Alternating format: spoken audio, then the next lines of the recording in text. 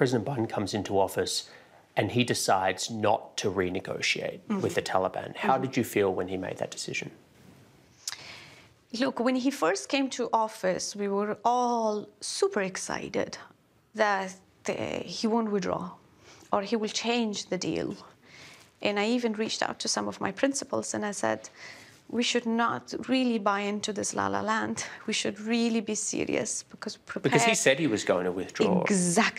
Exactly. I think everybody hoped that he will put stronger conditions. Which he didn't. Which he didn't. Which he did not. It was very well accepted.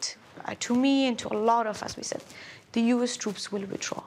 But there has to be conditions on Taliban that they commit to the achievements that the Afghan society has made. Did you get the sense that President Biden cared about the fate of Afghan women?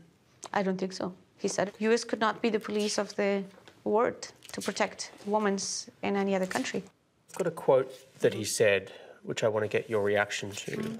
So this is when President Biden gave his speech marking the final withdrawal of the US troops. I'll just read you, quote, "We'll continue to speak out for basic rights of the Afghan people, especially women and girls. I've been clear that human rights will be the center of our foreign policy.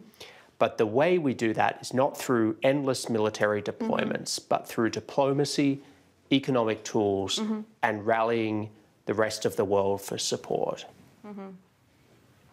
What type of tools are left right now to pressure Taliban? That they respect the human rights.